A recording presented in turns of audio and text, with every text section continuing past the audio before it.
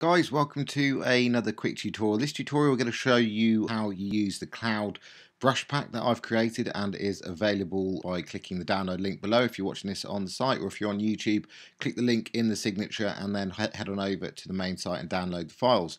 So now I'm going to start with a new canvas, and I've just got a quick background overlay or gradient overlay just to make it look a sky effect, and I'm basically just going to choose one of the 8 brushes that I've made. So I'm just going to choose this one for starters, making sure that I've got the foreground color set to white, and I'm working on a new layer. And then all I'm going to do is position roughly where I want the cloud, and then you can see all you got to do is tap down and you're done. So I'm just going to show you again with another layer and a different brush. Now I'm not going to go through all the brushes. It'd be nice for you just to go and check them out yourself, see what you like and what you make out of it. So what I'm doing now is I'm just playing around with the brush size. I've done kind of big brush sizes, so you can do this at high res as well. So you want to make sure that you've got every part of the cloud on the actual canvas.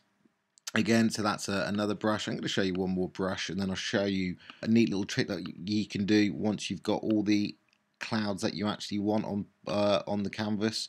So again, I'm just going to stick with a size like that, tap it down, and now, okay, if I just put on the other layers now, I can start literally moving it around however I want it to go. So you can see that's how you make a nice kind of cloud effect in Photoshop. Of course, lots of reasons you can use this for your marketing materials and why you want to take control, not just take photographs of clouds, because you can kind of move it around and put your different text and any call to actions that you want to make the kind of image look a lot more appealing. So there you go, that's the Photoshop cloud brush quick tutorial on how you use the clouds.